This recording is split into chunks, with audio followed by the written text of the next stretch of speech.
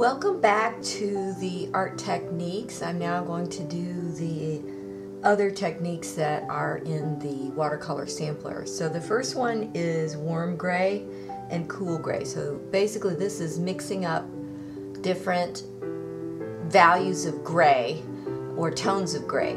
One thing you want to familiarize yourself with is the color wheel. And there's 12 colors on the color wheel, and colors that are opposite each other on the color wheel make a neutral color. So yellow, which is opposite of violet, when you mix those together, it basically cancels out those colors. Depending on how much of each hue you use and the concentrate, you get different colors. So anything across the color wheel is going to create a more neutral color. So it will go into a grayish color. So I'm going to show you some examples of how you can do this. Of course, if you use black or gray paint, you're going to have a gray. But this is a way of learning how to make your own grays. So I'm going to start with warm gray, and I have all the different colors here. There's different ways to do it. So I'm going to start with a already mixed up orange that I have here. So I'm going to take a little bit of that. It's very strong. And the complement of orange is blue. So I'm going to now add blue to this. You can see how it's changing into a very neutralized orange. All right. So this is actually, you probably would call this a brown or something in that category. All right, so as I'm adding more blue, it's becoming less orange and a little more toward even almost a purplish color. So orange is made up of red and yellow, so now we have all the primaries. So the other way of thinking about it is that grays are made up of the primary colors. So I'm going to go ahead and paint this one down, and we'll see what it kind of looks like on the paper. So this is the warm gray. It really has a purple tint to it. Let's just try a different way of doing it for the next one. So I'm going to now use, I'm going to do blue with some yellow.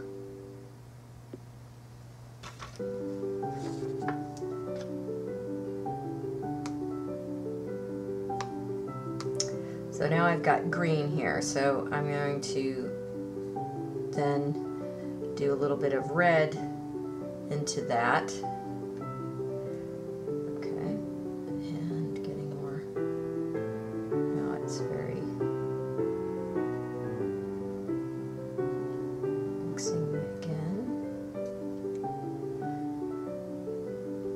So this one is a little bit more toward the blue. Okay, so this one is going toward the cooler colors. Now, another way to make a gray is to put your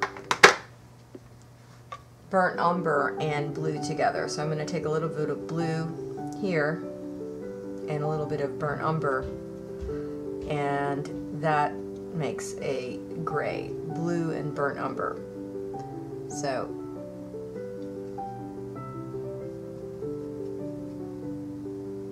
I'm going to paint that one, I'll paint that one over here for a minute. Now, the blue and burnt umber is a really good one for the cool. These warm grays and cool grays right now are probably going a little bit too much toward the color, so I would let those dry and add more of the complement to that to tone it down and make it more of a neutral. All right, the next one is masking tape and crayon. So these are resists, so I was looking for a crayon and ended up missing that. I do not have one in my house, so I am using a wax crayon.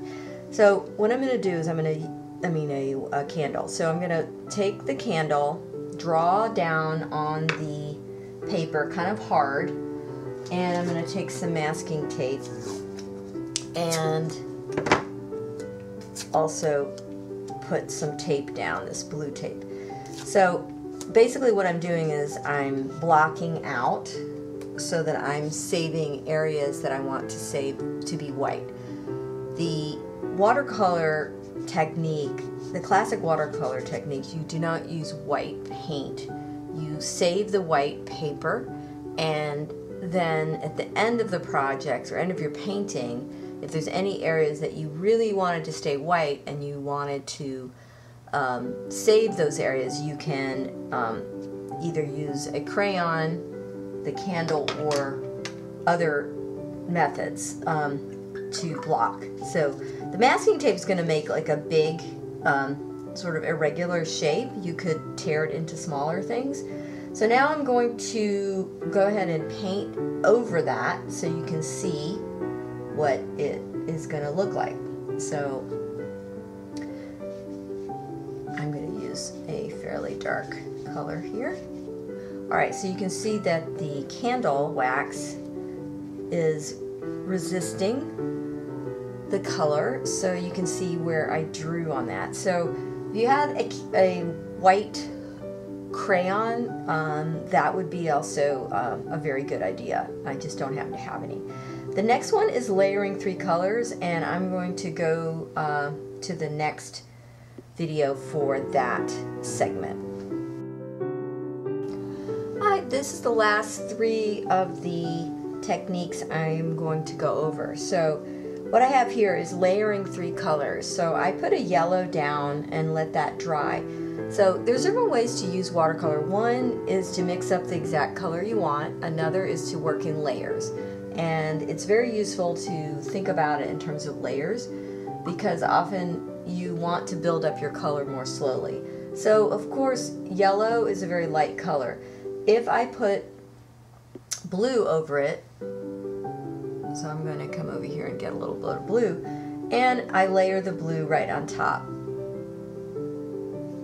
So what I'm doing here is I made a layer of yellow and then a layer of blue, which of course will make green. So it is a more gradual way of creating the color that you want. Now, the next one is scrape and size. So this one is very simple. I'm just going to get some color and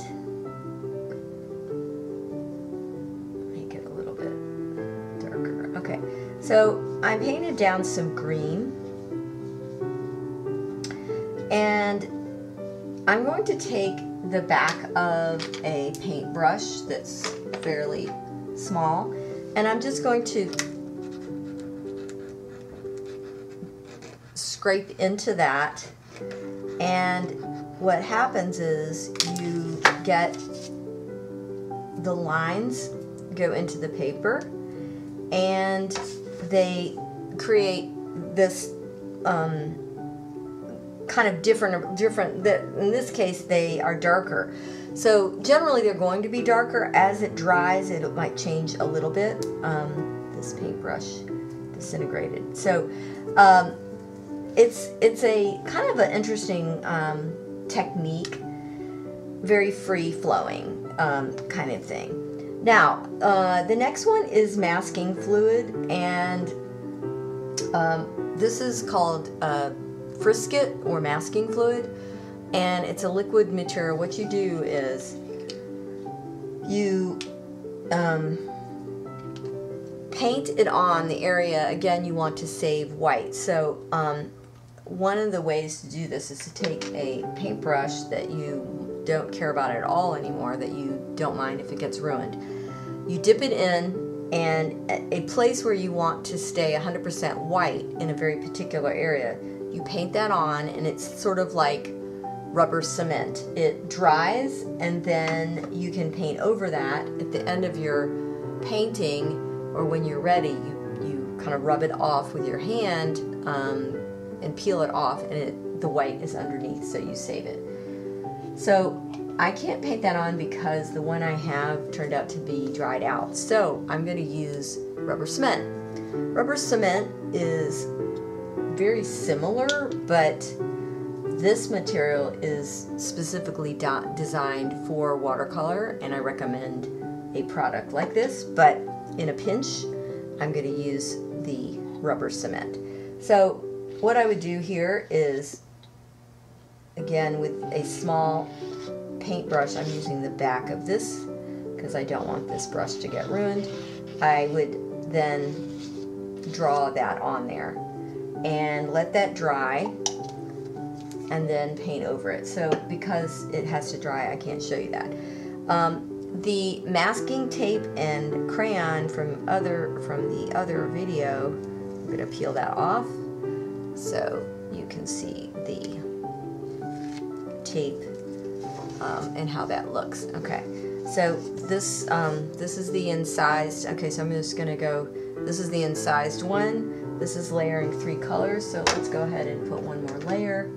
So it's sort of a light green.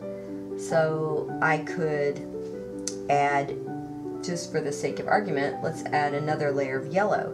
So now it's going to be a layered, stronger yellow, more of a saturated yellow with a bit of green in it.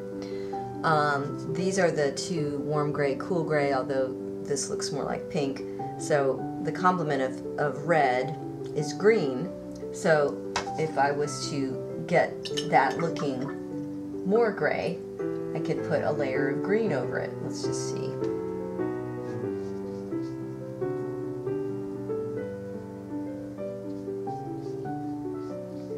So by layering a layer of green, now that's a little bit less of an actual color. The cool gray has become very dark. It's very dark blue. Orange is the complement of blue, so I'm just going to take just a teeny bit of orange, because that's a very strong orange, and place a bit of orange over this cool gray. Now the orange is dominating a bit, so I'm just going to go back a little bit with the blue. So that makes a very dark, it made a very dark blue gray. Okay, right there. All right. Okay, so those are all of the techniques, and enjoy trying them out. And just also, here's how the salt came out from the earlier one. Came out pretty, you can really see the materials there. All right, have fun making these samples.